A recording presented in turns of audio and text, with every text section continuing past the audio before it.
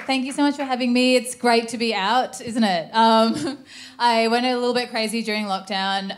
Like when I got the call to do this gig, I wasn't sure if it was Geraldine or one of the many new voices in my head developed. I did have to spend part of my lockdown with my parents. Did anyone else have to do that? Yeah. I don't know how you felt about it. Mine were quite annoying. One of the annoying things about them is that they're quite stingy. Anyone else's parents that? Yeah. Thank you for feeling me.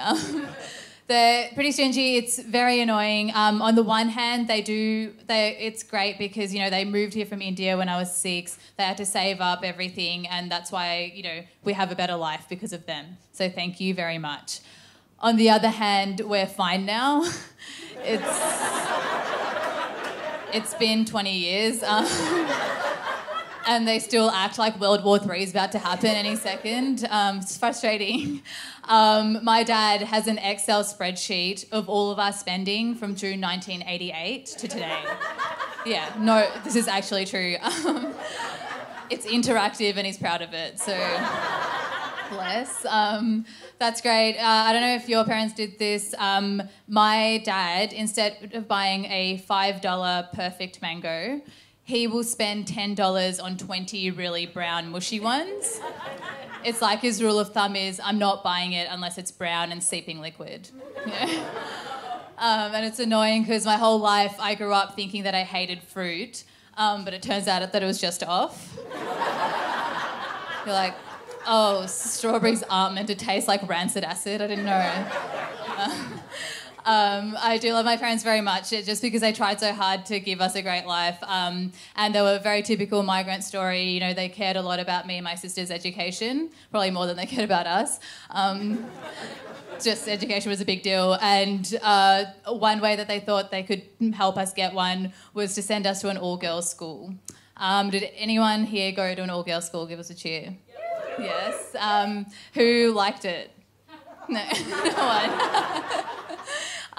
Yeah, I liked my girls' school. It was pretty good.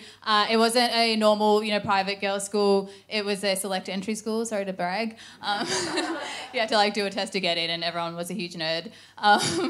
And we still were bitchy, like just not about looks and money and stuff. So you wouldn't hear things like, "Oh my God, did you see what Courtney's wearing? What a fucking slut." You wouldn't hear that. Instead, we were bitchy about brains. So you'd hear things like, "Oh my God, Priya sat the GAMSAT 3 times and now she's going to be a doctor before me. Fuck my life." We were always stressed, always crying on the train home. And never because... Always girls crying on the train home from our school, not because they'd lost their boyfriend or, you know, their phone. It was always because we'd lost our calculators. And rightly so, because they're very expensive. So anyway, I did like my girls' school a lot because when I got there, it was very multicultural, which was awesome. Everyone was from somewhere else. But I quickly realised that we all just easily called each other racial slurs, like all the time. Did anyone else at school do this? Probably don't want to say. You kind of just got really used to it, and it made sense to us at the time as like little year 9s. We were like, yeah, that makes sense. We all had our place, like each race had their place in the social triangle that we formed. You know, you had your Asians, your curries, like me. Yep, proud to represent. And your skips. And initially I was like, what is a skip? Why? And it turns out because kangaroos. I don't know. It's just like white people don't have a food group for some reason. Just the national animal. So that's cool. And we kind of all lived in this like racial, ecological, I don't even know what these words are, ecological system. At the very top of the pyramid, you had your hybrid races. They were just better than us and we knew it. If you were like a mixed race kid at my school, you got everything you wanted. You were the hottest, the smartest. And we just kind of bowed out of the way because they were the way of the future. So it was fine by us. You know, you had your Eurasians, your Chindians. Sometimes I was mistaken for a Chindian, just saying. And they were the best days of my life. Anyway, it was good. We lived in this harmony. And I just remember we were all living in peace, and then one day the teachers barged into our school assembly and they were like, girls, you've got to stop standing at the platforms on Flinders Street calling each other curries. It's making the school look bad. So I just remember like turning to my fellow curries and being like, what the fuck is this bitch on about? Didn't help that most of our teachers at our school looked like they were from the First Fleet. We were like, go back to Captain Cook, I don't get it. But they underestimated us because we were silent then, but because we were smart, by the time we got home, we'd hacked some computer systems, we were all on MSN. And, we had unionised, we had a network, we had a treaty. We were going to fight the teachers back.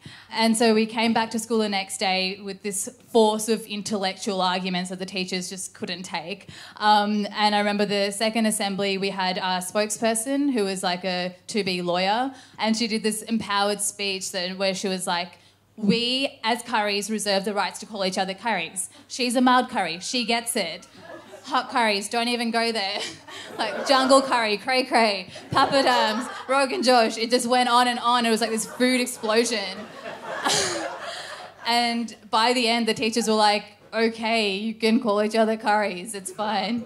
And we did for the rest of the time at the school. So anyway, it's funny because I recently got my invitation to go back to our 10-year reunion, even though it looks like I graduated yesterday, I know. And it was weird reflecting on this kind of weird moment of empowerment that was very problematic, and laughing at the fact that if I went back to this reunion oblivious to the fact that it's 2021, that we've had some social movements going like, hey Priya, what's up? Are you still my tikka masala? Which I won't do. That's my time, I think. So thank you so much for being an awesome audience. I'm Urvi Majumdar. Bye.